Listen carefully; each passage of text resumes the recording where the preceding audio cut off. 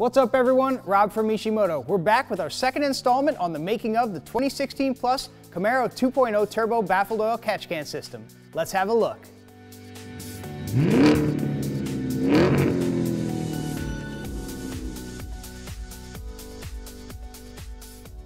So the first challenge when designing any catch can system is to figure out how the factory routed the blow-by back into the intake manifold in order to be reburned. The 2.0t Camaro, or the LTG motor, presented a unique challenge, as we talked about in the last video, because the PCV valve is actually integrated within the valve cover. So instead of using an external hose, it uses just an internal channel that routes the blow-by directly down into the manifold.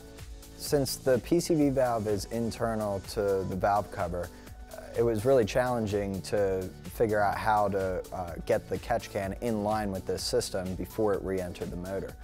Luckily, GM had to use a plug, an external plug, when the valve cover was manufactured, so this allowed us an access hole to the PCV system. By examining it and looking at the PCV system, I could see that a small adapter may be able to be used to draw the blow-by gases outside of the motor into a catch can and then back in through the PCV valve in order to collect those blow-by gases. So a prototype valve was made.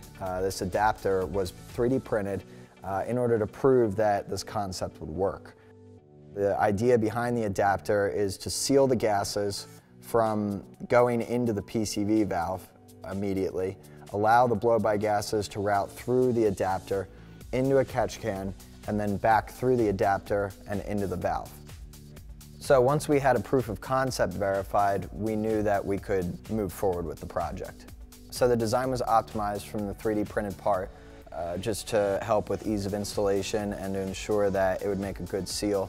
And the part was then put into production. And here you have the patent pending adapter that will come in all 2.0t Camaro catch can kits.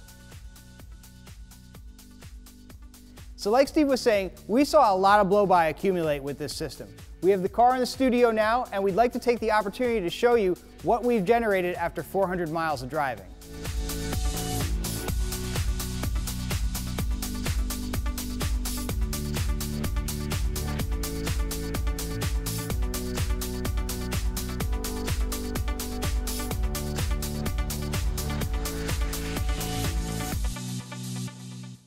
That about wraps it up for this episode of The Making Of.